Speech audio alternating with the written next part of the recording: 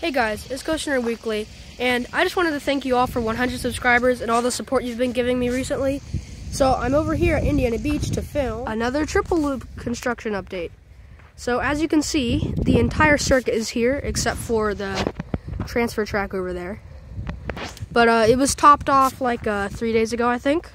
And as you can see, here it is. One thing that I found kind of weird is they already put it all up, but they haven't painted all of it yet. So I guess they're going to do some painting when it's already up. Because it'd be kind of weird if they just left it like this with some random paint in some spots and paint in some other spots. But as you can see, Steel Hog is also painted. It has new shiny coat of paint. So that's nice. But I'm super excited to see that the whole thing is here. It looks really big from standing right here and seeing it. It is the new tallest coaster in the park, actually. Pretty sure it's the fastest too. Obviously the most inverting.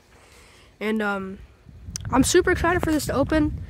We've got news that it's not going to open on opening day. It's going to open like in the middle of the season. Well, that's fine because you know we want them to take as much time as they need to keep it safe and all put together. And you might be able to see it in the background if you look, but I don't know if you can see from there, but the Cyclone is also fully up. So yeah, they're getting some really good progress done. There's the new maintenance shed. And apparently there's going to be some other new rides coming to Indiana Beach soon. They bought a Condor ride from the park they bought this one from. And Indiana Beach's sister park also got a new Schwarzkopf coaster from the old park in Mexico. So yeah, Gene Staples is doing really good things with the park, and I'm excited to see this open. Anyways, I just wanted to thank you all for 100 subscribers and all the support.